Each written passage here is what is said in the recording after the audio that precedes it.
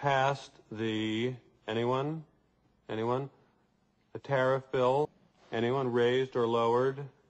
Raised tariffs in an effort to collect more revenue for the federal government. Did it work? Anyone? Anyone know the effects? It did not work, and the United States sank deeper into the Great Depression. Today, we have a similar debate over this. Anyone know what this is, class?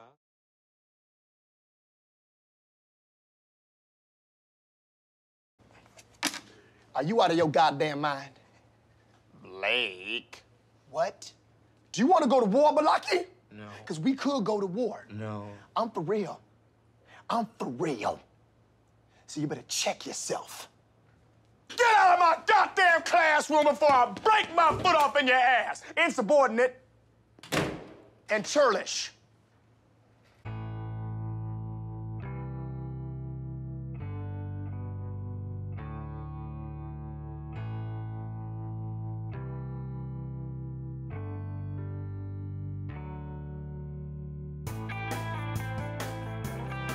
Education is based on not diversity, but conformity. Part of the problem is, I think, that the culture of, the dominant culture of education has come to focus on not teaching and learning, but testing. In the banking concept of education, words are emptied of their meaning and become a hollow, alienating verbosity. Non-participatory lectures are commonplace, and teaching for the test is what is most important. The more a teacher can fill the heads of her students with facts for mass memorization, the better a teacher she is thought to be. And the more meekly the students take in, memorize, and regurgitate the ideas, the better the students are seen as. Education thus becomes solely an act of depositing information in which the teacher is the depositor and the students, regretfully, the depositories. Unfortunately, the more students work at storing the hollow deposits of information and conforming to the ideas of their oppressors, the less that they are able to develop critical analytical skills, and the more their creativity is destroyed. So what should effective educating and teaching actually look like? Teaching is a creative profession. Teaching properly conceived is not a delivery system. You're not there just to pass on received information. Great teachers do that. But what great teachers also do is mentor, stimulate, provoke, engage. You see, in the end, education is about learning. If there's no learning going on, there's no education going on.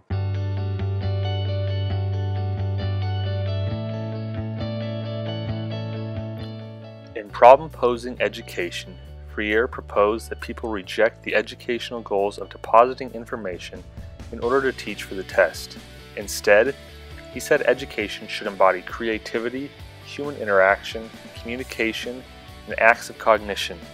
The teacher becomes no longer merely the one who teaches, but also one who is taught in dialogue with the students. Conversely, the students become not only the ones to be taught, but also the ones to teach. For example, the teacher presents the material to the students for their consideration. Then, through discussion, both parties are willing to reconsider their earlier thoughts as individuals express ideas and beliefs of their own.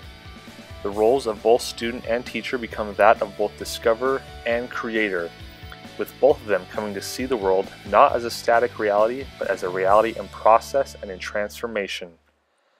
But the question is, how do we go about instituting something like this in our educational systems today? You take an area, a school, a district, you change the conditions, give people a different sense of possibility, a different set of expectations, a broader range of opportunities. You cherish and value the relationships between teachers and learners. You offer people the discretion to be creative and to innovate in what they do. And schools that were once bereft spring to life. This sounds easy and wonderful, but how do I, as an individual student, actually help to make a difference in my college? First, a person needs to decide what they are unhappy with and what they want to change. Next, they need to come up with ideas and goals of how to bring about these changes. Then, the individual needs to get active in school programs, clubs, and student government. During this process, we, the students, need to be willing to find our voice so that we can share our thoughts and opinions. You need to begin to speak up and let it be known that you care about your education, that you want quality education, and begin to define what that means for you and your friends.